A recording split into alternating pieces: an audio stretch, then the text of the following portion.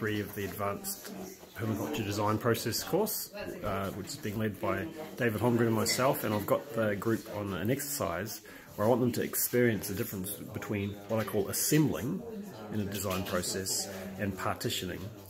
So I'll show you an example of each. So this group over here is in the assembling process. So I've given them a bunch of elements to print out. Yeah, that's really good. So you can't go into this building. Where does the compost go to? It goes to the veggie beds. So their job is to assemble these elements from the wish list.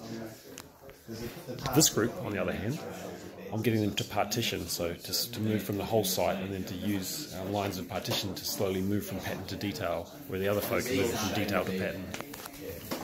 You can see the shading. That's all the shading. Still doing their site analysis. Let's go and find someone who's started drawing some lines. It was a rental.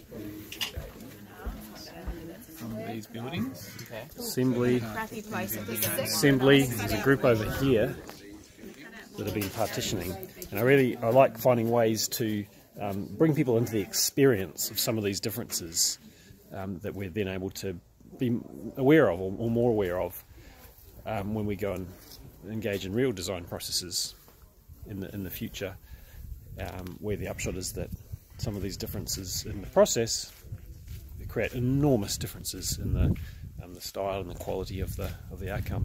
So this is another group that's doing the partitioning. So we'll see where they're up to.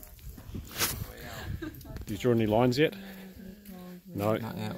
No lines. Okay. Okay, some lines have been drawn. Check them out. Yeah, I guess the one's going on.